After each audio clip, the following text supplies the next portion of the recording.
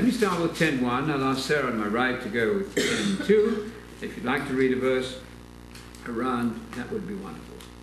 Now after this, the Lord appointed 70 others and sent them in pairs ahead of him to every city and place where he himself was going to come.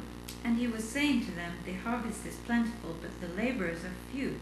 Therefore beseech the Lord of the harvest to send out laborers into his harvest. Go out, I am sending you like sheep among wolves. Take no money or a bag or extra sandals, and do not converse with people you meet. Whenever you enter a home, give it your blessing. If those who live there are worthy, the blessing will stand. If they are not, the blessing will return to you. Okay, that's verse 6. Verse 7. Stay in that house, eating and drinking what they give you, for the laborer is worthy of his wages. Do not keep moving from house to house. Whatever city you enter, and they receive you, eat what is set before you. And heal those in it who are sick, and say to them, the kingdom of God has come near to you. But if you enter a town and the people there do not welcome you, go through their streets, telling them, We are wiping off even the dust from your town, which clings to our feet, to show you our disapproval. But you should recognize this, the kingdom of God has come close to you. Mm-hmm. the truth is, even wicked Sodom will be better off than such a town on the judgment day. Okay, let's stop there. That's a mouthful. Gentle Jesus, meek and mild. You see what is a false idea you've been given of Jesus largely? He was very gentle, he was very kind, reflecting his Father, but he's extremely tough, is he not? If those people don't accept the apostles here, you're to wipe the dust off your shoes. That's to say, even the dust of their city is anathema. Get rid of it. Now, we are not apostles. Let's make this quite clear. There are no apostles like the 12 today. You cannot have them. The reason is you must have seen Jesus literally, and you haven't. You may, indeed, we all think we've seen Jesus spiritually and metaphorically we have. I believe we've seen the teaching of Jesus, but we've not seen him literally show up at a church meeting. That stopped, apparently. God made his point. He allowed Jesus to be seen. So you must have seen Jesus to be an apostle at the level of the 12. You must have. Otherwise you're a false apostle. And there are people around saying they are apostles, even fixing dates for the second coming, and they failed. That's very dangerous, by the way. If you set a date for the second coming, as an acquaintance of ours did recently, and it fails, that's death penalty. Now, it's not being executed now, I see that. But nevertheless, it is a lethal danger to set a date. You don't want to do that. So people like that should not be approved. We should be as kind as we can to them. But that is a very serious mistake to set a date. The Jehovah's Witnesses did that for 1914, you know that. And that failed. And then they said, well, we got it right, but it was invisible. That's not wise, so you don't do that. The other thing about an apostle is, at the level of the 12, you have to have the accrediting signs of an apostle. You have to be able to do miracles big time. I cannot. I don't think you can, probably. I don't relate to this very well. Go out and heal the sick. I wish I could do it. I'm quite sure that God answers prayers and he can heal the sick exactly when he wants to, but I don't have that power that Paul had. For instance, they took aprons, these were tent-making aprons from Paul, and they sent them places, and that had a healing effect. That is outside my range. I can accept it. The New Covenant scriptures are complete. God can introduce that anytime he wishes, but I don't think for the moment we have that apostolic power. So what we do have, though, is a certain amount of understanding, I think, of what Jesus is doing. That I hope we get right. And I do think the spiritual truth we have gives us energy in life. This is not just doctrine in that boring sense. People say, well, doctrine, that boring thing. Give me Christian living. There's no such division in Scripture. All teaching is doctrine. Everything you teach is doctrine, is what it means. And so with the life-giving words of Jesus in our lives, we have energy and health, presumably. So that's what we're working at. We've been recently looking at this shake the dust off the feet. Yes. Gill's exposition of the entire Bible, very grand name, says that Paul and Barnabas did the same in Antioch, in Matthew 10, when the Jews contradicted and blasphemed the gospel preached by them. In Acts 13, this was ordered by Christ to be observed, should they despise and reject the ministry of his apostles. Yes. Such was their wickedness that even the dust of their country was infected thereby, Yeah. as though it defiled them, so that by this action they signified that they would have nothing more to do with them or say to them, and that they looked upon them as impure and unholy, Yes. as any heathen city Yes. or country. And you, Very strong. My note says, shaking the dust off is an action that symbolized a complete break in fellowship and a renunciation of all further responsibility. So we're not apostles. We cannot make that kind of a threat to people. We should be very generous, very kind, I think. Sorry? I said I hope we don't go around doing that with people. We do know of somebody actually who's done that to us, so that's a little bit close to the home here, but that's another subject. It does occasionally happen. We don't want that to happen. Mostly people are very forgiving. well, and to Yeah. be fair, there is some. I didn't personally know Yeah. the origin, or you've heard it before, but I didn't know how grave Right. this was. Right. So, Right. to be fair, maybe people who use it, maybe they don't know. No, but I'm sure it's they- instructive to know, I think. I'm sure they what don't. it They don't means. mean it quite as strongly as Yeah, that's I right. hope. Don't forget that you are guilty according to what you can reasonably know. In John chapter 15, I won't turn there for the sake of time, but in John 15, Jesus said this to the Pharisees: "If I had not come and told you this, you wouldn't be guilty." That's very instructive to me. He says it twice in John 15. If I, Jesus, himself speaking there, had not come and told you Pharisees what I'm telling you, you would not be guilty. But now that I've told you, watch out. So we have to be careful. When we're hearing teaching that we think, well, we should at least give it a shot. We need to examine and be Bereans and not say, well, I don't believe that. My mother didn't teach that, so that's... No, we need to be generous, at least Berean, in our spirit of investigation. You remember in Acts 17, the Bereans were more noble. That's an aristocratic word, by the way. They had a generous, noble approach in the best sense, liberal in the best sense. They weren't narrow-minded. They were educated people in some sense, and they searched the scriptures. This is in Acts 17:11. They searched the scriptures daily to see if what Paul was saying was true, and then Luke says some of them became believers. That's an excellent attitude. So it is part of a good education, in the best sense, to have an open mind. So we're working at that. We're all trying to learn. Yes. Online question. Yes. Who's it from? Tony Baldwin? Yes, we know. We know. Yes. Does the shake the dust off your feet, is that comparable to cast not your pearl before swine? It is comparable, certainly. Comparable. It is comparable, certainly, yes. Because in that very passage, Jesus had just said, don't judge anybody. Be careful with that. You must be discerning, because he goes on in the next line to say, don't cast your pearls before swine. Uh-oh, you've just judged that person to be a swine, don't cast your pearl, right? So don't judge does not mean don't distinguish between good and evil. It doesn't mean that. That's absolutely false. We have this in counseling sometimes. It's very free and easy. Well, you're great, you're great. Big hug, move on. That doesn't work. People are supposed to repent before they're forgiven. Jesus said it several times. Even Jesus said, forgive them, Father. They don't know what they're doing. But he didn't say, of course, they don't have to repent. We know that. We have to repent of our error. It's difficult to do. And then we can be forgiven. I see that. So that is an interesting point. Obviously, we'll have to be very careful about saying that somebody's a swine and we don't want to cast pearls before them. It's a dangerous judgment to make, but we're supposed to make that judgment. So discernment is everything. Don't judge doesn't mean don't be discerning, clearly. Don't judge would be, don't be so carpingly critical of everybody, don't be over judgmental in the worst sense. But we're supposed to make decisions about things being right and wrong. Otherwise we're not discerning. Anyway, that's a great point from Tony Baldwin. Yes, we know who that is. No, It's Dennis. we know it's Dennis. Oh, Dennis. He uses, no, I think yeah. it's Dennis' son, that isn't it? No. It's not. Yeah, I don't know what Okay. he's... No, I think he uses that as Oh, his screen name. Screen name, yeah. but it's Dennis. Yeah. It's getting very complicated these days. Which is People have the several last. names. Okay, whatever. We know who that is. Wonderful.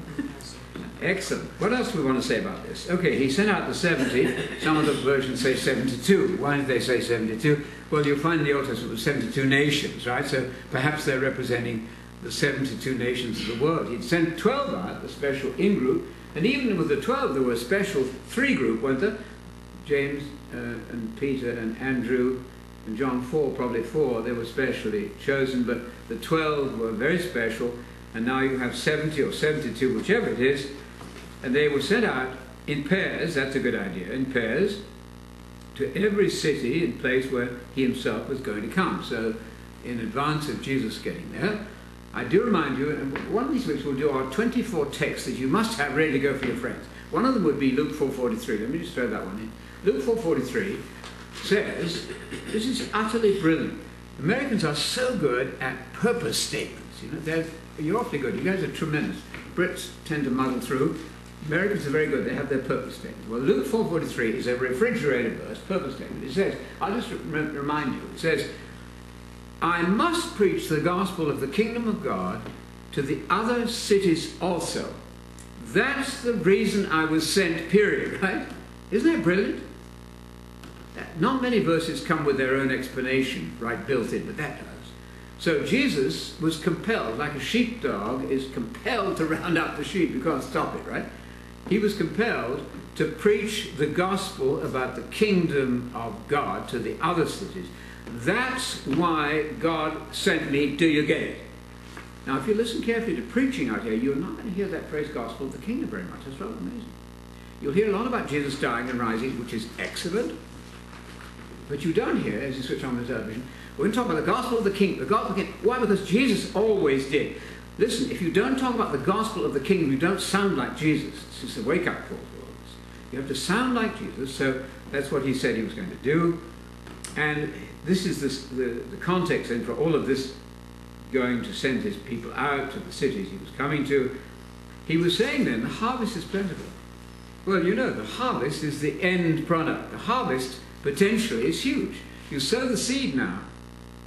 That's the seed message of the gospel of the kingdom, Luke 8:12.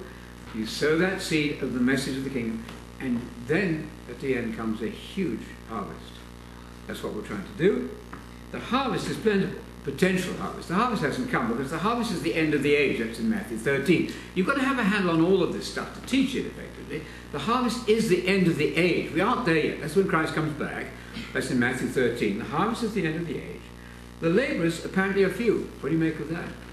There aren't too many doing it. So pray then that God would send more labourers out into the field. And he said then in verse 3, I'm sending you out as lambs in the midst of wolves. Are you ready for it? Doesn't sound like fun, does it? People are wolves. They're going to gobble you up. Potentially. They're not going to like what you say. They're going to eat you up. So lambs are to be gentle, obviously. We're back to that. Don't be overly judgmental in the wrong sense. Lambs in the midst of wolves. Not armed lambs. Not armed. Don't take guns out. No. That's terribly politically incorrect in America. I understand that, but I'm going to insist on that. Jesus was not in the gun business. He actually wasn't. This is a shocking, shocking truth. See, what this tells me is that you might get slaughtered. You might get killed for it. I mean, Are you ready for that? Right. just a question on the Lord of the harvest. Yeah. Who's that, God or Jesus? Well, it doesn't matter really. God is the ultimate Lord of the harvest. Jesus is the second. He's not the Lord God. He's the Lord Messiah. They both work together. I and the Father are one means we're working hand in glove. Only one is the Lord God. That's the Father. The other one is the Lord Messiah, who got born in Luke 2:11. That's the second. Two major verses. You've got your Luke 4:43. That's the great purpose statement. Luke 4:43. Now I've thrown in the second one of the 24. We'll have to get through sometime. But Luke 2:11 says. Luke 2:11 says, the Lord Messiah was born. Messiah Lord, right? Not God Lord, you see. God doesn't get born. God doesn't die. God doesn't get born. This is very easy stuff. But it became rather muddled. So the Lord Messiah got born in Bethlehem. That's wonderful. He's the Messiah Lord. Sorry, Yeah. only question. Yes. They're coming Okay. thick and fast. Okay. This phrase of at hand, the kingdom of God Yeah. is near, some translations at hand. Yes. As we know, a lot of confusion about that. Is it here now? Yeah. What does that That's mean, right. etc.? Yeah, it's a great question. It is here in one sense and not in another.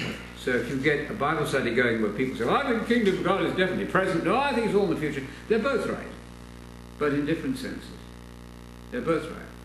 The kingdom of God is at hand is exactly what the prophet said in the Old Testament. They kept saying, the day of the Lord is at hand. Watch out, it's coming.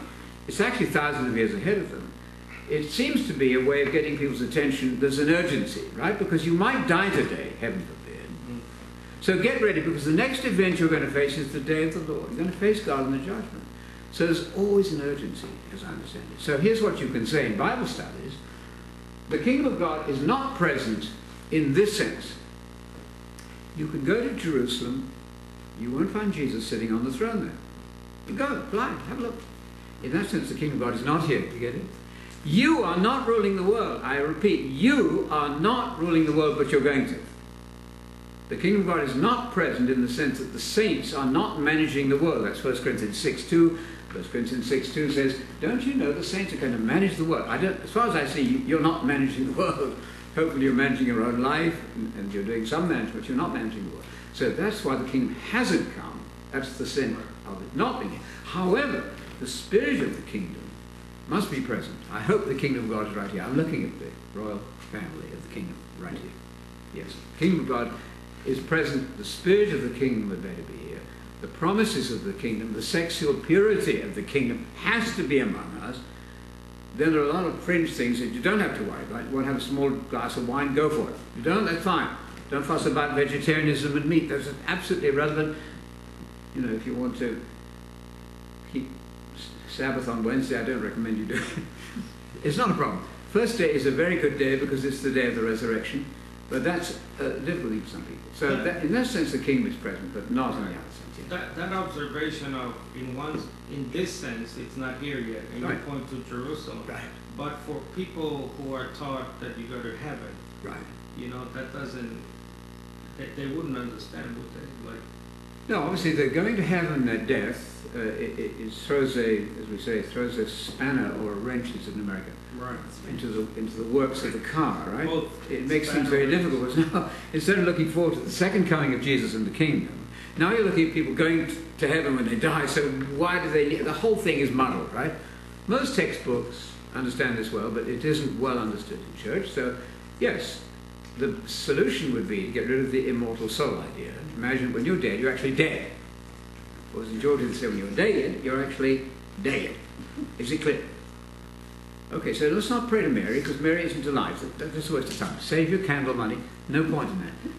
The dead are actually dead. The only way out of death is resurrection. Read the New Testament with that. It's exciting. The only way you come out of death is by resurrection, and that will happen at the second coming. Or there's a third verse. We've got 3 of our 24. Third verse, 1 Corinthians 15:23. 1 Corinthians 15:23 says, these are refrigerated verses. 1 Corinthians 15:23 says, those who belong to Christ will be raised at his second coming. That's a beautiful verse. They'll be raised from death at his, and you know the Greek word for the second coming, the parousia. That means the arrival of the king to take over his territory. That's 1 Corinthians 15:23. So we've had 3 major verses here. We've had Luke 2:11, we've had Luke 4:43, and we've now got 1 Corinthians 15:23. These are the framework verses around which this whole thing seems to cohere. Okay, so the laborer then is working for the Great Commission. That's the end of Matthew. The Great Commission is go into the entire world and preach the gospel and teach them to observe everything that Jesus taught. That's easy, isn't it?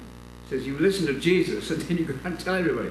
There are systems out there that make that frightfully difficult, because there are some systems saying, well, no. The teaching of Jesus was for Jews. That's not for you. That's fundamentally wrong.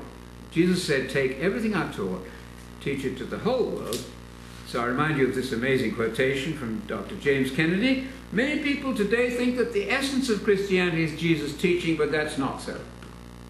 Excuse me, Dr. Kennedy, that is fundamentally false. You're misleading the people. I repeat, many people today think the essence of Christianity is Jesus' teaching, but that is not so. What? You've just destroyed the New Testament. Christianity, he says, centers not in the teachings of Jesus, but in the person of Jesus as incarnate God who came to die for your sins. Well, he's not incarnate God because God cannot die. That's very tricky. And yes, the teaching of Jesus is everything. We could give 6 verses on that. Let's not clutter your notes with too many verses. But if you lose that, I think you've lost the whole point of what Jesus is doing. So the teachings of Jesus are very important. Okay, so back to the text here then. Carry no money and so on, right? That's interesting, isn't it? Now, he didn't make that an order, I think, for all of us throughout all time. Though I have to remind you, there are people who are wealthy in the New Testament. As long as they're generous, that's fine. There's a text in Mark which says if you believe in the gospel, you get lands and people and friends and brothers right now. So it's not wrong to have wealth, provided one is generous with it. But on this occasion, then they're to rely on the friendship, a good family that they find in town. Don't go door by door, by the way. That's interesting. Don't go door to door. Find a place of lodging where good people are there. They'll welcome you as gospel preachers. And then you operate from there. I suppose you could go door to door. You probably go in the marketplace. So what is the marketplace today? The internet. Obviously. Paul went to the marketplace, and just with oddly people say, let me talk to you about Jesus, right? Let me tell you about this. The marketplace is right here. I think this is the center for ideas across the world, right? Absolute miracles. I can't get over this thing. It's incredible. So you can do whatever you can in the marketplace. And then he does say the laborer is worthy of his wages, so you don't keep moving from house to house. You rely on this one family to look after you. I see it. And you can take wages for preaching or not. Paul didn't sometimes. He made tents in the evening deliberately so as not to burden the people with a financial. But if people want to pay somebody to do it, that's fine. If they don't, that's fine. It's a matter of choice. But in principle, the laborer is worthy of his wages. Don't keep moving from house to house. And then if they receive you, if they welcome you, then you eat the food that's given you. And you heal those. I wish we could do it. I really wish we had a better handle on this. I don't know that we're doing our best here. We may not be. I mean, I'll just throw in this. For what it's worth, a lot of people take the orthodox medical system as God's final word. It may not always be. Have you thought of religion being confused? Possibly. Then we need to look for alternatives. I don't know. This is not my field of expertise, but there are other branches of medicine that might help. Diet and things like that. That's a wider subject than I'm able to compete with. So, if God will heal you directly of your disease, that's wonderful too. I don't see it happening quite in the way that Jesus talks of it here. But at least the kingdom of God has come near. Yes, the power of that kingdom has been displayed in your presence. It should be here. I really think the kingdom of God is right here. However, I don't think you're ruling the world yet. Jesus is not sitting on the throne of David. When it does happen, you're going to see the nations beat their swords into plowshares. Is it clear? You will not be able to take up a gun and shoot somebody. Jesus is going to say, stop it. He's not doing it now, is he? So when the kingdom of God comes, Jesus will be sitting on the throne of David. This is classical premillennialism. I think that's wonderful. So we're praying then, thy kingdom come. And as you look out on the tragic scene out there, doesn't that break your heart? I guess I shouldn't show this, maybe I will. Man's inhumanity to man. Can you show it? These are pictures of children and people who were tortured by napalm bombing in the last war. I don't really want to even show these. The man's inhumanity to man is a shocking thing. Where is it? Anyway, that's enough. The back. That's a yellow greenish jelly that you can make out of petroleum, and you throw that around. That's going to stop. That's thy kingdom come. That's good news, isn't it? Can you imagine being able to say, put that gun away, you idiot. Don't ever imagine shooting somebody else. Yes, you might have to die. So that's a tough doctrine, I think. It's very hard. But Jesus did say, love your enemies. If you're convinced you can shoot your enemy, love it. Okay, go for it. But I'd be very sure that you're convinced of that. I'd be very careful with that one. So it's a very tough. Sorry, can you hold that up What one more? I didn't have the... Okay. Well, I don't want to make too much of this, but this is man's I had an image on this. inhumanity to man. Yep. People Thank you. injured by napalm bombing. There's a famous Roman Catholic preacher who realized that when he was blessing the bomber, the man flying the plane, doing a blessing on him, that Roman Catholic pilot went out and bombed the nuns. That made him think. He said he didn't speak up. He's ashamed of himself. So Christians killing each other in war is a difficult concept. Right? So I found that challenging when I first read that. Anyway, it's not our main point here. He who those that are in it say the kingdom of God, the presence of the power of the kingdom has come to you right now. I see that. But the kingdom, properly speaking, is going to be when Christ comes back and all the nations are going to beat their swords into plowshares. Two things. Then, if they receive you, fine. If they don't, then you shake the dust off your feet. Then in 12, Jesus said, I'm telling you this now, it will be more tolerable in that future day, in the day of judgment, that is, for Sodom than for that city. Well, how tolerable was it for Sodom and Gomorrah? You're totally wiped out. That's tough language. I recommend you read Matthew, Mark, and Luke a lot, by the way. People love Paul's letters, and they're wonderful. They love the book of John, which is wonderful. But people tend to shy away from Matthew, Mark, and Luke. 3 corroborating accounts of the teaching of Jesus. I found it, preparing for this, wow. Whew. This is heavy stuff. That's the Old Testament God, isn't it? Yeah. I mean, people want to say that the Old Testament God is, especially atheists or agnostic, is one God. And this New Testament God is another. No, it's the same God. It's the same God. And this declaration by Jesus is a sort of throwback to the brimstone and fire. We're very selective in our verses. We don't put on the refrigerator the verse which says, Jesus said, when I come back, he said, bring my enemies in front of me and do what? Execute them. You hear that? That's Jesus. Those who do not want me to rule over them, execute them in my presence. There was a lady theologian who said, oh, Jesus couldn't have said that. That's not my Jesus. Well, it happens to be the words of Jesus, but it didn't fit her image of Jesus. So there's a violent streak there, and this is tough, isn't it? It's going to be better off for Sodom and Gomorrah in the judgment than for those people who refuse the apostles and their teaching. That's tough stuff. Okay, let's go on to 13. Now Jesus gets to some of his woes. This is a tough period. Question? Yes. Oh, yeah. In verse 4, Mm-hmm. he's giving them instructions. Yes. Do we have any clue what the purpose of them to not wear shoes is? And to Oh, I see. not even greet anybody? That's a great Not question. even say hello to anybody? That I seems have a a little note on extreme. the greeting. It Yes. says, the urgency of the mission did not allow for the usual elaborate greetings. Okay. Oh, It's okay. just Well, 'cause it no was shoes so would Maybe be- their custom was, you don't just say hi and keep going. Right, it was That's a right. long, Invite somebody over. long drawn out Yeah. thing, yeah. But I imagine no shoes would mean no extra shoes. No extra I'm guessing. shoes, yeah. I think no extra Yeah. shoes. And don't get delayed. In other words, the task is so urgent. Get on with it, find a place to stay, and get out there and preach. I think so. It's a good point, though. Great question, yeah. Lambs amidst wolves. Okay, let's go to 13 then. Who's going to read 13? Yeah. Me? Okay. Woe to you, Chorazin. Woe to you, Bethsaida. For if the miracles had been performed in Tyre and Sidon, which occurred in you, they would have repented long ago, sitting in sackcloth and ashes. But it will be more tolerable for Tyre and Sidon in the judgment than for you. And you, Capernaum, you will not be exalted to heaven. You will go down to Hades. Right.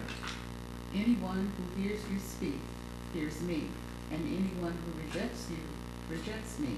But anyone who rejects me rejects the one who sent me. Okay, let's start there. There is a triangle there. God, Jesus, and the apostles. You see that? There is a trio.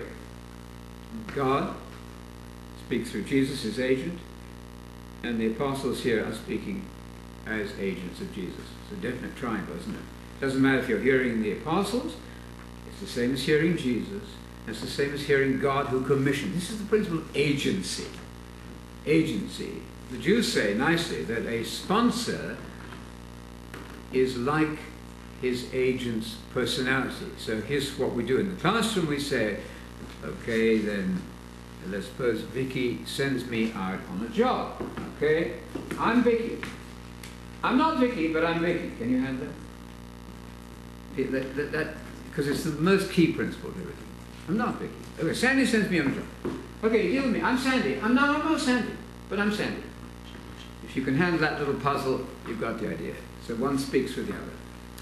So I get that. Now he takes these other wicked cities, and Capernaum is where, of course, he lived. So they should have known. They had Jesus right there. It will not be exalted to heaven. It will be brought down to the grave. That's just, we're not talking about going to heaven when you die, but heaven is just there. The metaphor is highest possible exaltation, promotion. And Hades is the grave. That's where all the dead are, the good and the bad, the place of the sleep of the dead. Gravedom, you might call it. Gravedom. That's the lowest point you can get to. So it seems then that listening to Jesus would be important. Is that right? It wasn't a voice from heaven that said what? This is my beloved Son. For goodness sake, Shema, listen to him. So the people who said the teachings of Jesus are not important are fundamentally wrong. We have to be quite clear on that. No mincing of words. If you say that the teachings of Jesus are for Jews only, you've wiped out the whole deal. That's my Son. Listen to him. Wow. Okay. I don't know what else to say. What's your reaction here? What is this? It's just tough stuff. Yeah. My version uses the word accept in the first part of 16. Anyone who accepts your message also accepts me. Yes. And so we know what it means to accept Jesus. Absolutely. I mean, this is wonderfully definitive. This is amazing. Anyone who accepts my message accepts me. So can you accept Jesus without the message? You cannot. Yes. If you were the devil, the trick would be to say, won't you accept Jesus? Please accept Jesus. Jesus died for. That's all good. But if you don't tell them the message, you're deceiving them.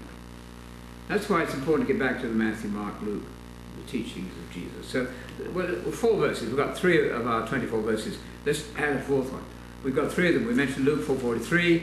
We mentioned 1 Corinthians 15:23. And we mentioned one other. What was it? Luke 4:11. The 4:30. 2:11. Oh, sorry, Luke 2:11. Yes, of course. The Lord Messiah got one. All right, one other. Jesus didn't mention anything about his death until Matthew 16, verse 21, is it? Think of that. Only when you get to Matthew 16, it's 2/3 of the way through the ministry, did he even mention his death and resurrection. Here's a conversation starter for your friends. Okay, what was Jesus talking about before he mentioned his death and resurrection? See?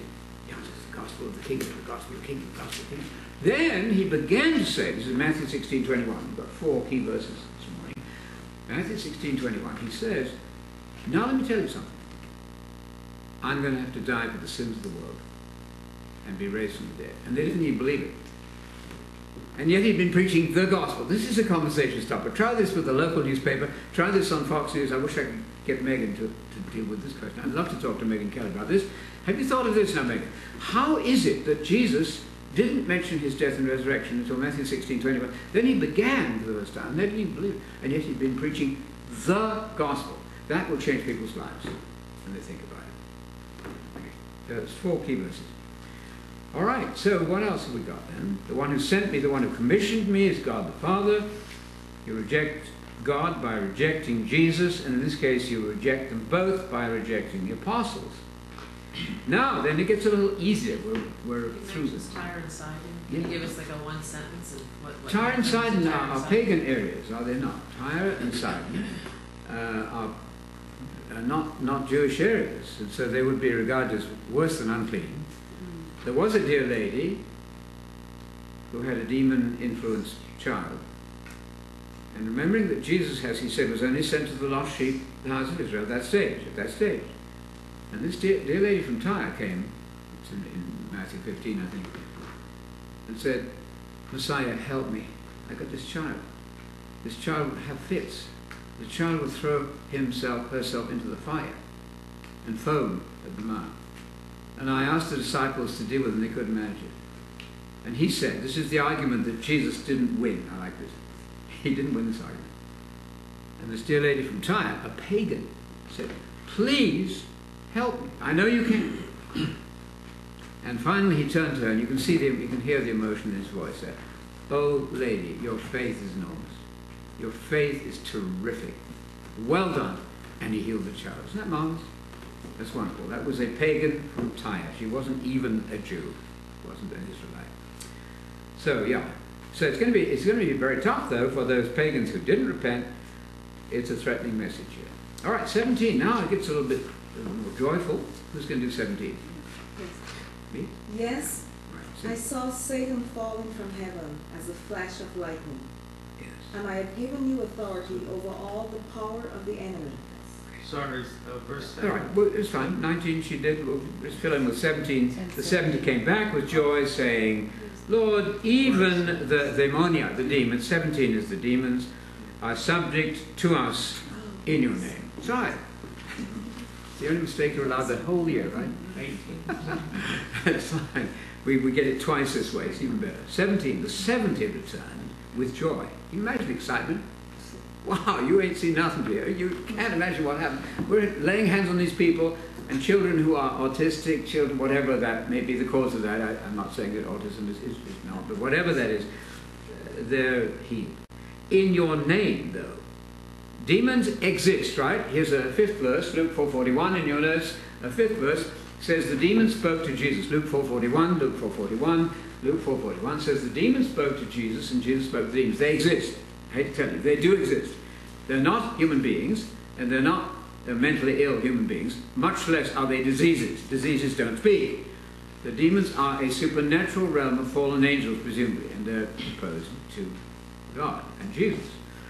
So they are subject then to us apostles here in your name. That's to say, as we preach your truth, right?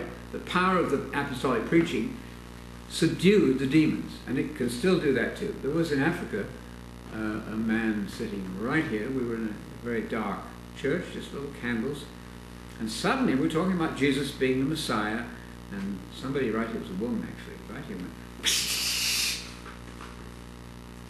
oh, that's a demonic thing, and they kind of bundled her out. She wasn't the problem. The other occasion was where we saw, there was two other occasions. One other was a Bible study, where suddenly a man who was a visitor went into a rage right in the middle of the night, just got up and just went mad. We all had to subdue him. Eventually, he came to America, became son, and got a job. That was Jorge George. He did real well.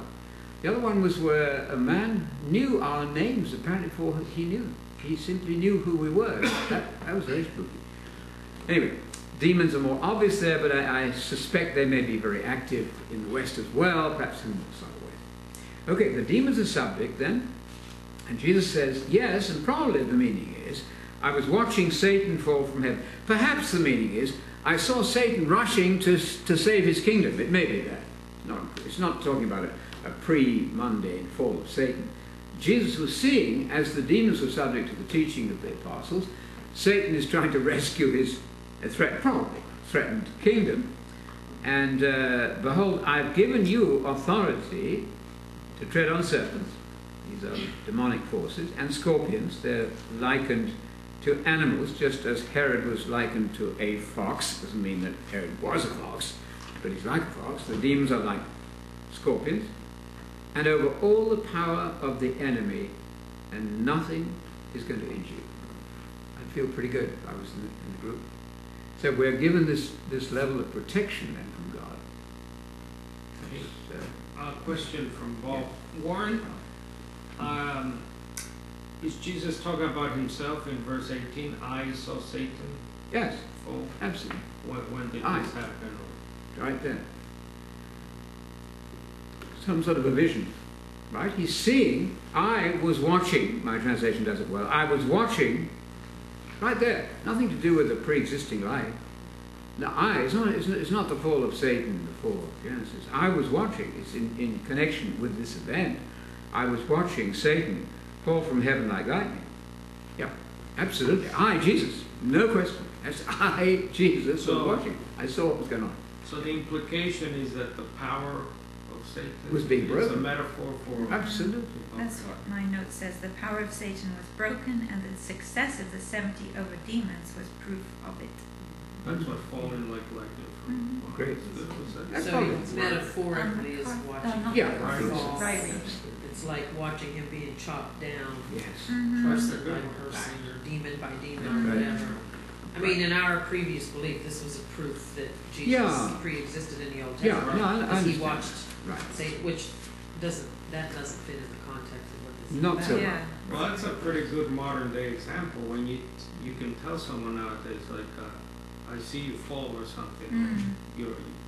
Your business will fall. Or, Mhm. Yeah. In other words, as Great. the 70 have gone out and have had success Yes. over the demonic world, it's chopping down Satan's power. Absolutely. He's saying, you Yeah. know, Yeah. he was probably excited about that. Oh, thrilled. That Wasn't this Yeah. Yes. this is not Yeah. just these people learning the gospel, That's right. but the the power whole of the evil. Yes. Satan Yes. world thing, you know, ruling Yes. the world thing is being taken down, Yeah. The and closer as if he's falling from heaven. Marvelous. Absolutely. Okay. I think that's the sense, and that's the MacArthur Study Bible you have. No, this is Ryrie. Ryrie. Ryrie Study Bible. A lot of good notes in these Oh, study yeah. Bibles. Yeah. Good. I thought they got advantage. Yeah, there's an occasion where two blind men, I mean, can you imagine the excitement? They're blind, you know, they've never seen. Oh, we want to see. What can I do for you? We want to see. I would love to see Jesus. And do you know how they addressed him? Lord, Son of David. That's not Lord God. Lord, Son of David. That's the purest messianic title you can get. They knew who he was. So it's important to know who Jesus is. And they plead with him, Lord, Son of David, please help us. We'd like to see. Lays hands on them and they're seeing. Can you imagine the excitement? It is thrilling, isn't it? Very exciting. Okay, so he rejoices then, especially in verse 21. Who's going to read 21? Oh, before that, we haven't finished yet. Okay, 20. Nevertheless, don't rejoice in this. In other words, don't rejoice mainly in this or only in this. Doesn't mean don't rejoice at all. Don't be just so thrilled about only this fact, but be sure that the fact that spirits, demons, demonious spirits, same thing, subject to you. But do rejoice mainly that your names are recorded in heaven. That's in the book of life, which is a record of all the citizens of the kingdom. You find that in Isaiah chapter 4, the citizen list of the kingdom of God. Your names are inscribed there. Now, of course, we know that if we don't hang in there, we can have them erased. That's an awful text. I want you to go there. But Revelation says, if you don't repent, he says to the churches, I'm going to wipe your name out. Oh, that's an awful text. So it's not once saved, always saved. You've got to persist to the end. It's not quite that easy. But the great thing then, your name is recorded in heaven's book of life, if you like. Okay, 21. Who's got that one? Well, time's a minute. Can you go back to 19 and just Yeah. make sure you address this? Yeah. Because there's entire denominations that take this serpent business. Okay. He gave them the authority to tread on serpents and scorpions. Oh, yeah. Power of the enemy, and nothing will injure them. So this was special power given to these Oh, guys absolutely, yes. at that time. It doesn't mean we can bring serpents in here. Well, you can I'm not try. recommending it. I know what you're talking about. Right. We're mad. Well, actually, you're right. We Yeah. saw a movie. It's fascinating you should say that. Because No, we saw well, actually, They are. there are churches Yeah. Oh, no. that online, Absolutely. especially in the deep I know. south, I know. they having some of the most venomous Kentucky and snakes. And Yeah. You're have- right. you know, I mean, I think they're kind of a little smart because they know how to hold the snake so it doesn't bite them. I mean, the proof of the pudding would be to let the snake bite you and be healed. But it's just, Unfortunately, they died. We saw a movie on that very thing. That's a test of their faith, and their Yes. power. We saw a complete movie on exactly what you're describing there. And my reaction is exactly what you said. These people are mad. They really ought to be locked up because that is absolutely criminal. You know, the law is against the abuse of children, and rightly. That is abuse. I think it is Terrible. criminal, isn't it? It should be These people illegal. are under the It should be. undercover. Well, I think a person's allowed to hold a snake if they would do that. I don't Snake. think, yes, but I don't think they endanger their children. they are, the pastors or whatever you want to call Yeah. them are up front. Yeah. And they're having these snakes. Yes. You have children in the audience, I know. Yeah. but they're parading these snakes around. Yeah. They're using venomous snakes. Yes. Well, maybe, I don't know, maybe they're not venomous. Maybe you know, they're trying to trick the people, because I would be. But there have been cases where people have died. Yeah. Yes, Yeah. because those people have gone out and followed this teaching Yeah. that this, Or like they've been bit 3 or 4 times and finally they died. they died because the Okay. system. Sorry, so it is illegal in some states, Kentucky, Good. Virginia, Good. so it is illegal. Yeah. In Georgia, maybe you can get away with it. Probably. Let's do it. The worst thing is I that don't have many of us here. when the pastor dies, the people carry on. Oh. Yes. Yeah. He's in Exactly. heaven. Yeah. Okay. God took him, God wanted him. Yeah, He told him. God took him home. Yes. Yeah, the scorpions obviously are a metaphor for the devil, Yes. the demons here. Clearly, you don't take that literally. And actually, the funny thing is, I never worried about Vicky when she came first to church. Yeah. You know, we didn't go to her car and see, what, have you got a snake in there? Do you want one? It didn't occur to us at all. Sorry, Anthony, did you say this whole thing is metaphor, the Well, snakes and the scorpions? Of course. It's metaphorical, of course. This It's is cool. over all the power of the enemy. Yes. Not literally serpents, any more than that fox Herod. Jesus said, that fox Herod. Exactly. Okay, well, he must have been a fox. No, that's come on, let's use our wits here. We know that trees don't clap their hands. That's a metaphor. No, I took it literally. I've taken it literally all along. No, but you're right. This God's going to give them special protection if they happen to, Right. they're in bare feet, for crying out loud. well, then you see the That too. story of Paul in Acts where he did get bitten, and I guess that's in my head. But Yeah. this note To does be say that. supernaturally protected from Right. natural. The power of the Snake yeah, bites it's eventually fine. You can happen. take it literally as well. It would still work. You get protection, hopefully, from war. But most of the Bible notes Yeah. I'm seeing are, it says they're examples of the hostility. Of course, And The they're demonic. used as a battle image. of course. Particularly since he is talking about the It's talking about demonic demons, activity. That makes sense. Absolutely. Used to me. Yeah. Okay. Makes it- Right. Nevertheless, don't rejoice that the name is recorded. Okay, that's fine. Anyway, there's a great deal of excitement here. So Messiah moves from this very tough approach, you know, if you refuse the teachings of Jesus, you're in trouble. Who was reading 21? Or did we do it? Is it my Michelle, please, yeah. At that very time he rejoiced greatly in the Holy Spirit and said, I praise you, O Father, Lord of heaven and earth, that you have hidden these things from the wise and intellectual and intelligent, and have revealed them to infants. Yes, Father, for this way was well-pleasing in your sight. Okay. 22. All things have been handed over to me by my Father, and no one knows who the Son is except the Father, and who the Father is except the Son, and anyone to whom the Son wills to reveal him. There's that triangle again, isn't it? Father, Son, and Church, right? There's a trio there. So there's sort of a mutual understanding through the Spirit. Okay, so 21. At that very time, in view of this suppression of the demonic world, Jesus rejoiced greatly. Oh, that's interesting, isn't it? He was thrilled to pieces with that. Just see the excitement. As I think you would share that, certainly if you've seen that happening. In pneumati aion, in Holy Spirit. The capital H, capital S is translator's thing. Holy Spirit is the operational presence and power of God or Jesus, indistinguishably. Not a third person, I think. The Holy Spirit never sends any greetings. Greetings are always from the Father and the Son. Holy Spirit is never worshipped in Scripture. That's interesting. Jesus himself calls himself the Comforter, so he's saying, I'm going away, I'm not going to leave these orphans, I'm coming to you in spirit, is probably the idea there. So it's striking that even in 325 AD, the Church Fathers said, we don't know what the Spirit is. We'll just say we believe in the Spirit. They left it. Even at 385, they said, well, we're divided. We're not quite clear. We don't need to be defining that. But for me, the phrase I learned from Bible Dictionary long ago is that the Spirit of God is the operational presence and power of God in different ways. I love that. Because we are like God. We are made in the image of God. So your spirit comes to me when you speak. You get a certain spirit. We say this is a timid spirit, this is a positive spirit, a negative spirit. We do that. It's your ambience, your atmosphere that you project. Well, the Spirit of God is that, not a third person. I don't need that. Although the Seventh-day Adventists had a big meeting and they said, we believe in the third person. But they said that third person, they said this. That third person is a shy member of the trio. He doesn't do much. I don't think that's necessary. No, the operations is right in the Bible dictionary. Most of what we're saying here is in all the big dictionaries. It isn't necessarily in church very clearly, but it's right there. The operational presence and power. Obviously, the fruits of the Spirit, love, joy, peace, these are qualities of the Spirit.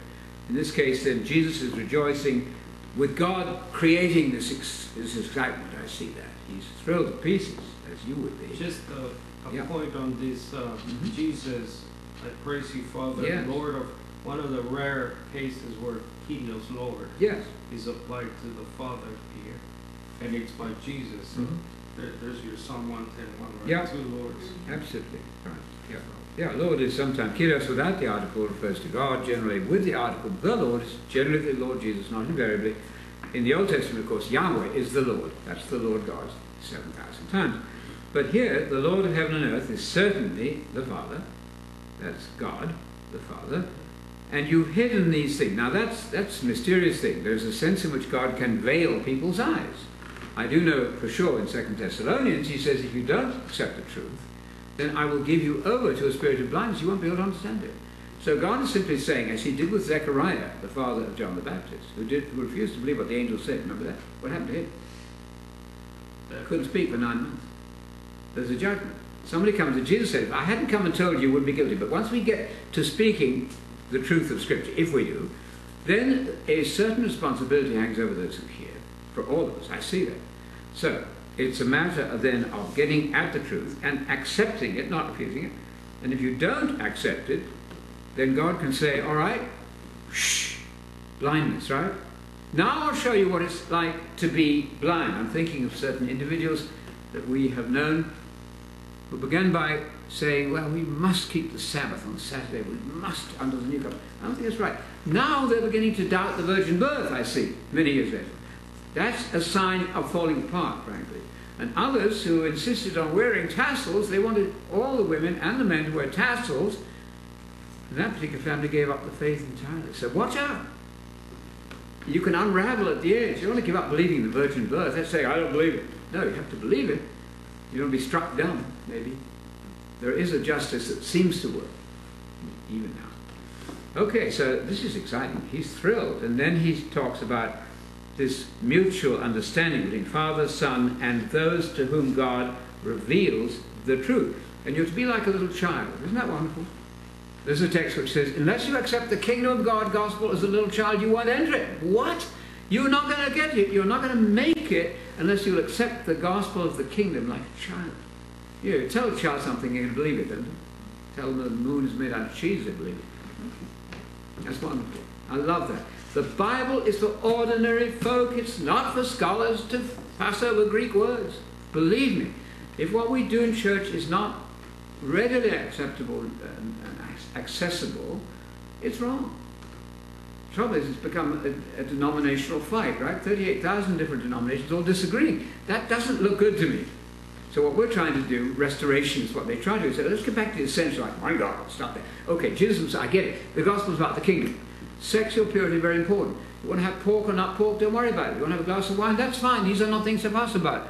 You want to celebrate your birthday or wedding anniversary, let's not divide on that. That creates confusion. So, as I see it, simplicity is of the essence of it. Otherwise, what good is the Bible?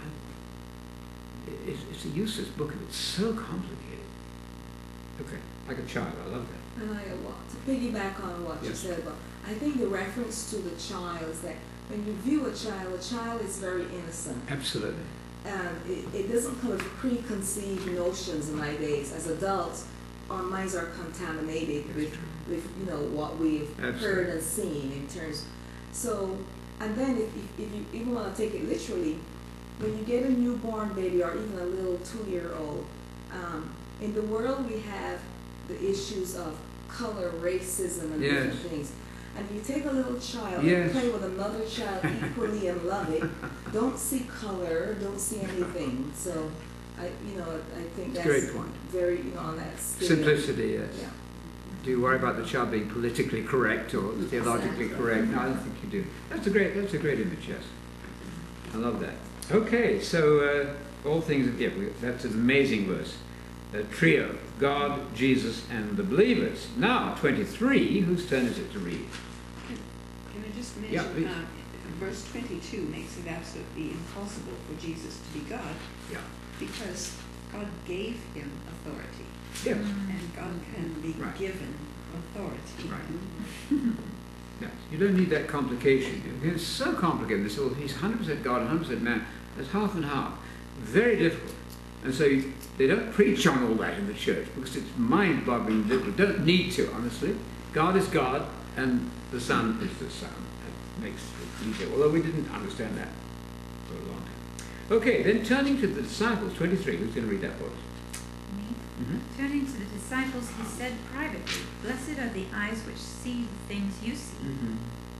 I tell you, many prophets and kings have wanted to see what you are seeing, but they did not see them, and wanted to hear the things you are hearing, but did not hear them. Okay, stop right there. Now, the prophets, of course, did understand a great deal, but they didn't see the Messiah actually operating. They did understand a lot, but his point must be here. They would love to have seen Messiah himself on the scene, healing, preaching the gospel. It's not to say that the prophets understood nothing, because we know they did. The prophets of Israel understood a lot. But there's an element here that they didn't see, but you're seeing it.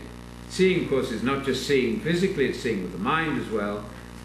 And hearing means understanding, of course, the things that you're hearing and seeing. I hope this applies to us.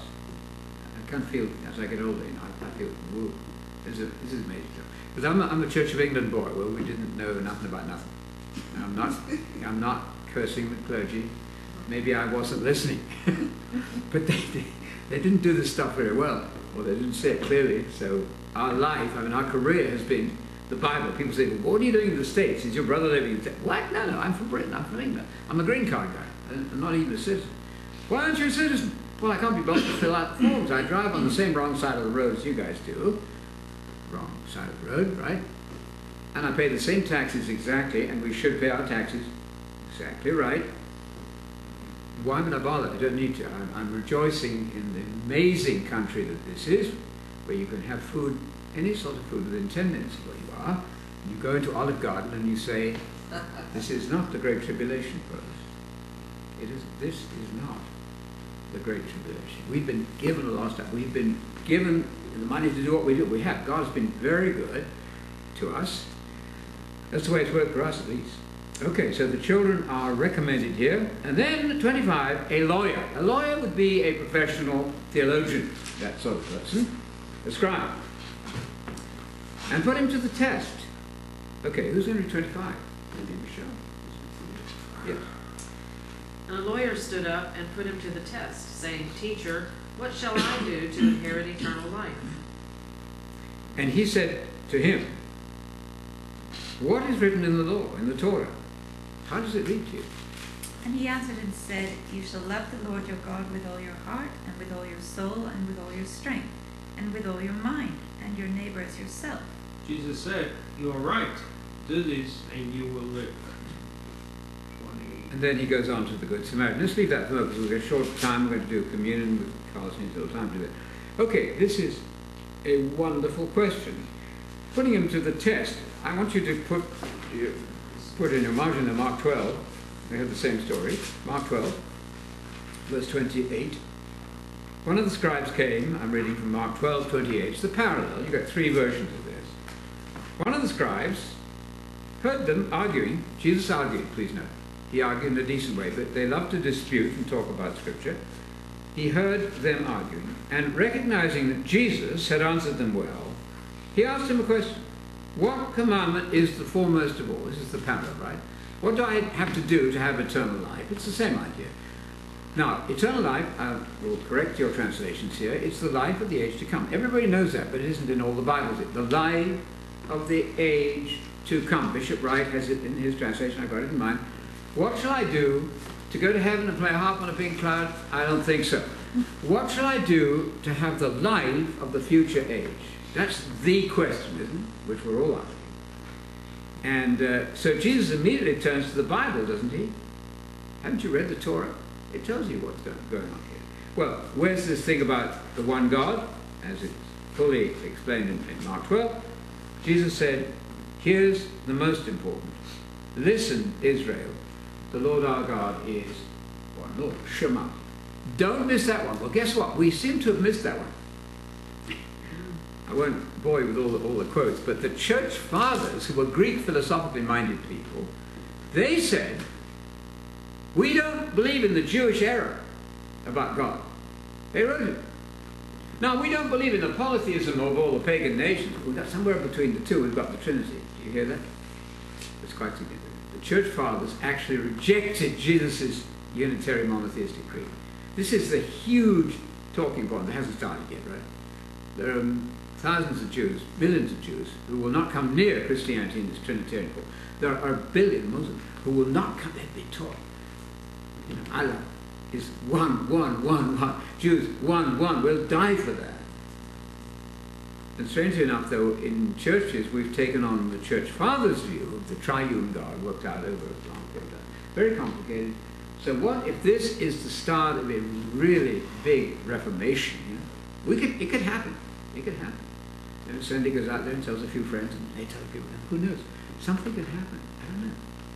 To me, that's the essence of simplicity. God is one. I love that. You, Father, he raised his hands in John 17:3 and said, you, Father, are monos arithinos theos. You have monos and theos there? Monotheism. You are the only one who is true God. Let's argue about that. Let's not. It's very easy. That's wonderful. And Augustine came along and said, no. It should read, you, Father, and Jesus Christ, comma, are the only true God. He did. He forged the text. You can look it up. Homilies on John, look it up online. What? You don't want to mess with scripture like that. Forgery is a crime. Augustine did that. He didn't like that Unitarian thing. So this is the talking point, or should be. It's quite fascinating. Okay, so the scribe Eunice answered correctly. In fact, he reflected exactly what Jesus had said. Jesus gave the Shema, and the scribe said, yes, you're absolutely right. Hallelujah. God is one. There's no other one beside him. He reflected exactly what Jesus said. And then Jesus said, you got it right. You're darn good. There's my Georgian, right? You're darn good. You're not far from the kingdom. You're on track for the kingdom. And you're going to have the life of the age to come. Eternal life is a foggy translation. Everybody knows that, except it isn't in the Bible yet. Okay, so that's that part. Yes. Go ahead. Okay, well, my comment is that Floor is yours. when he asked him, you know, what does the Torah say? He quoted Deuteronomy 6:5, Yes. which is the verse right after the Shema. Yes. But is that whole thing considered part of the Shema? Oh, yes. Yes, it is. Well, Shema is both of those. Right, verses. it is. Okay. And also, because it's, you know, right after, you know, you should love, in Deuteronomy 6:5. yeah. Deuteronomy 6:6 says, these words which I'm commanding you shall be on your heart. So I assume you didn't just memorize the Lord as one Lord, but you memorized that Absolutely. that The whole thing, whole and that's thing. why he was able to answer it just like that. And they died for it. From Children childhood. at 2 years old, the Jewish children put the hand over their eyes and recite, Shema Yisrael, Adonai Eloheinu, Adonai Echad. And the story is that Rabbi Akiva, who died for the faith, he died with the word Echad on his lips. Echad. It was 3 o'clock in the afternoon, that's the time when you recite the Shema, and they were murdering him. This is not just a boring doctrine you put on the fridge, you admit, this is life. You're not to depart from the one God, because God is a jealous God. I don't know if this, you're putting up with this very nicely here, but this is not new to you, obviously.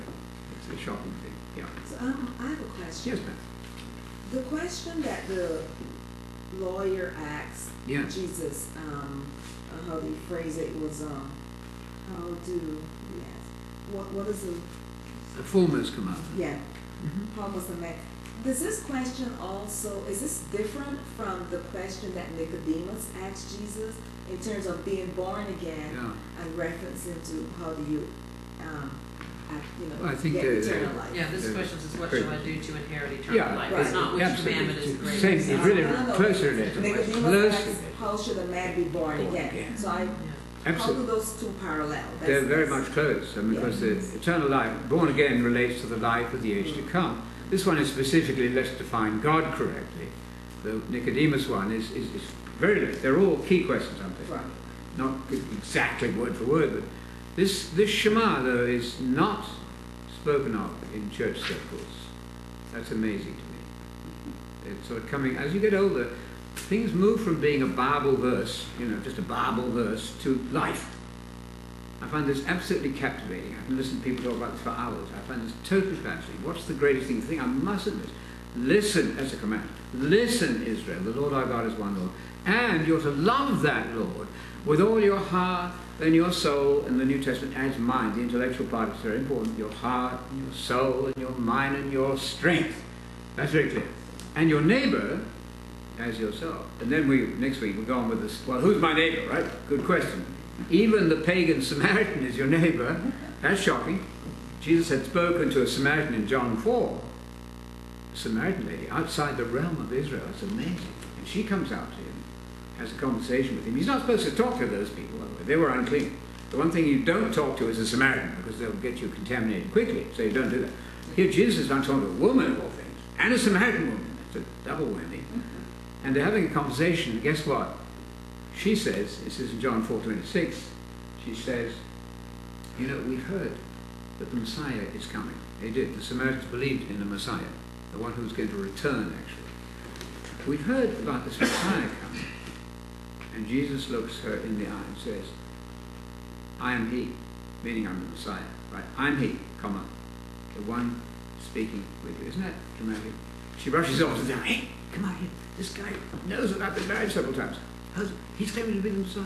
That is brilliant. It's a Samaritan. Jesus then is talking to a woman and a Samaritan, breaking the rules, if you like the lady who won the argument against him, right? So the Samaritan is the evil guy. You're not supposed to, it's a sort of a racist thing, right? You're not supposed to talk to Samaritans. Well, your neighbor includes your Samaritan friend. That's marvelous. So the whole thing is one package. All commands, right? Listen is a command.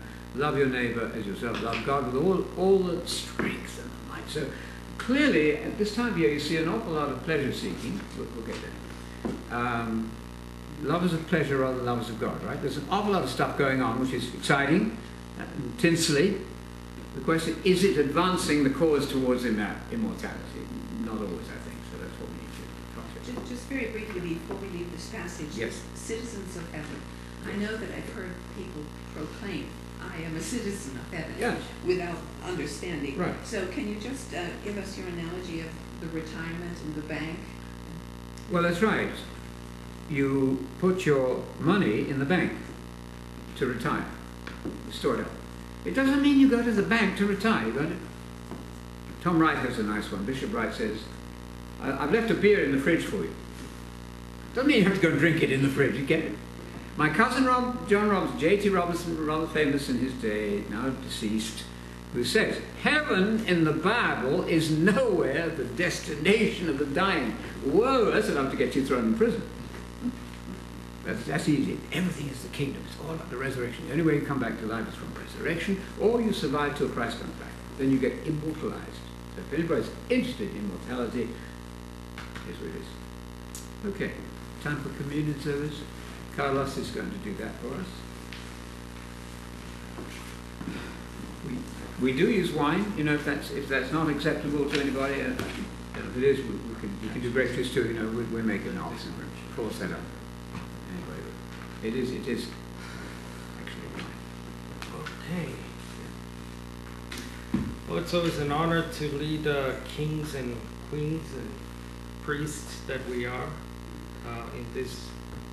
Really the only observance in the New Testament,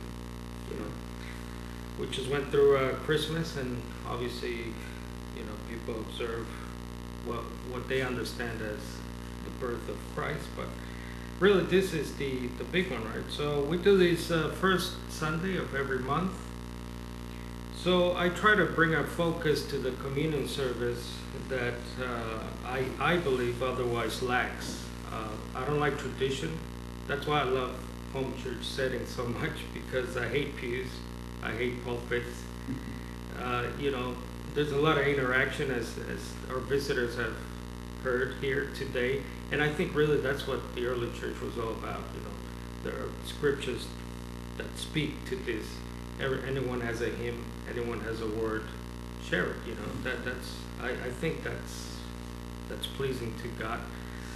I'd like to welcome a visitor. Thanks for coming, Michelle. We haven't seen you in a while. It's good to see you. We know that you're going through very tough times with Tom, and hope he's feeling better. Okay, so I was reading, as I always do, about the communion service. And I was reading a Catholic priest. Funny enough, you know, they have good things to say. This guy lived in the 7th century. His name was Saint Maximus the Confessor. He said, the things of the Old Testament are the shadow, those of the New Testament are an image, and truth is the state of the future things to come. I think that's very true. So in this new year, and Happy New Year to everyone, hope everyone's safe and had a good New Year, it's important to emphasize this future Christian hope. So we're all about the gospel of the kingdom. That's the Christian hope. And we're all about one God, the Father, and the human Jesus, Messiah. So, with this in mind, I think the communion service today, I'd like to focus on this part. The kingdom, the hope. A lot of our people, and I just got this email from this fellow, like-minded Christian. He's going through some very tough times. I think the holidays, as good as they are, for we get time off work and so on, but for a lot of people it's very hard, especially if they're going through trials. So I'm thinking about him and his family. But I'd like to, if he's listening or if he watches this, tell him that we're praying for him, and there is a hope. We are going through tough times, and the communion service offers us that hope.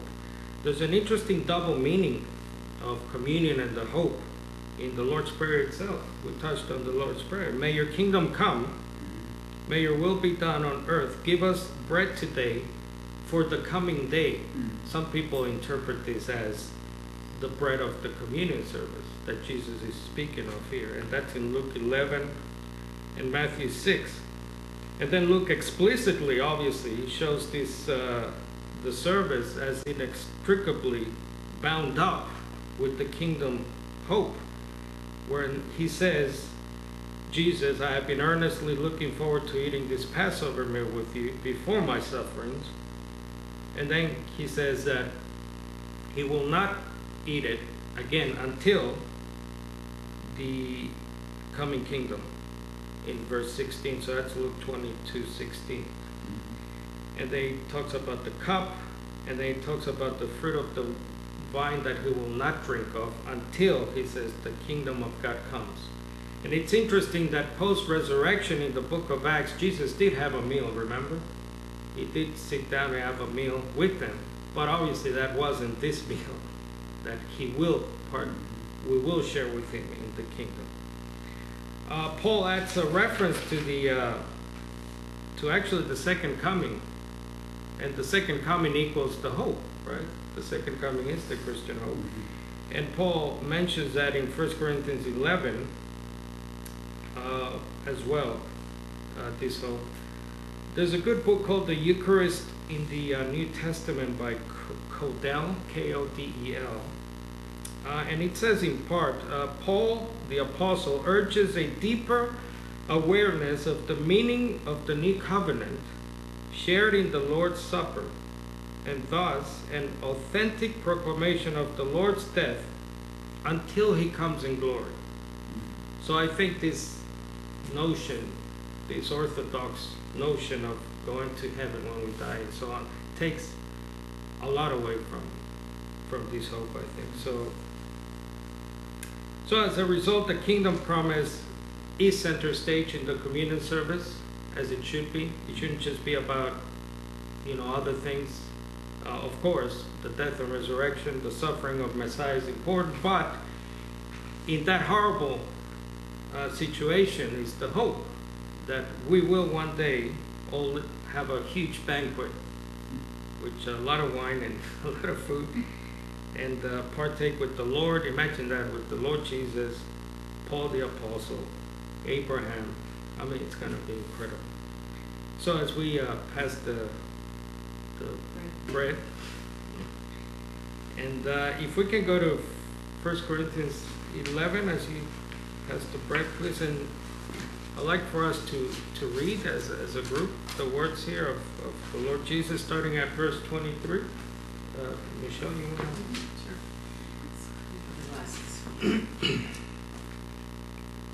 You want me to do one verse or do the The bread part, please. For I received from the Lord that which I also delivered to you, that the Lord Jesus, in the night in which he was betrayed, took bread. And when he had given thanks, he broke it and said, This is my body, which is for you. Do this in remembrance of me. So we'll take the bread and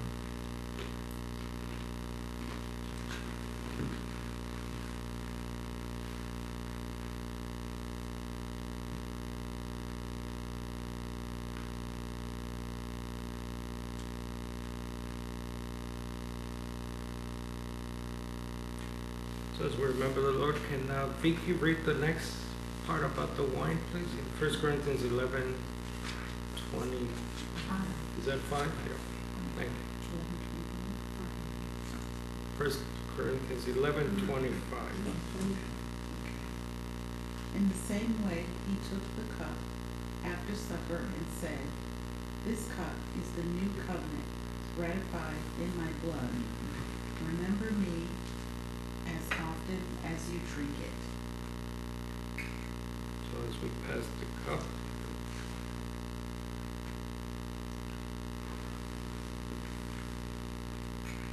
Verse 26 says, For as often as you eat this bread and drink the cup, you proclaim the Lord's death until he comes.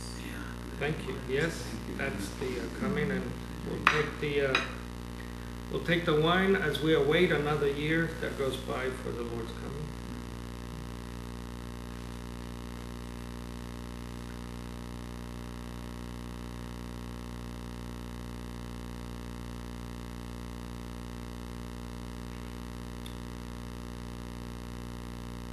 There's a document that dates from the 1st century called the Teaching of the 12, or the Didache. And it says in part, Even as this broken bread was scattered over the hills and was gathered together and became one, so let your church be gathered together from the ends of the earth into your kingdom. For yours is the glory and the power through Jesus Christ forever. And we'll just close with prayer. Barbara, could you just the prayer for the communion, please? Father in heaven, thank you so very, very much for the opportunity to take communion together and to remember the blessed hope that we have, kingdom to come, and also for us to focus on what Jesus, our elder brother in the faith, has done for us, and the fact that he continues to be the head of the church. Help us to remember this and to in fact do as we should as apostles, as disciples rather, to preach the kingdom to others, to effectively evangelize and give hope to our fellow men. We thank you. We praise your holy name. And it's in Jesus' name that we ask. Amen. And I'll just leave you with this verse in Hebrews 10:25, especially for the people, like I said, who did not have a good holidays or are not having one. Continue to keep a firm grip on the promises that keep us going. He always keeps his word, and let us not stay away from church meetings. Some people are doing this more and more. Take this opportunity to comfort, encourage, and warn each other, especially as we see the big day approaching. That's how you say it, paraphrase. That's fantastic. Thank you. Yeah. Okay, we're going to sing a song. Yeah. Finish off. With a story to tell to the With a story to nations. tell to Is the that nations. okay, or do you have any requests? We got Anything? Michelle has made some of this music with Jerry possible for us.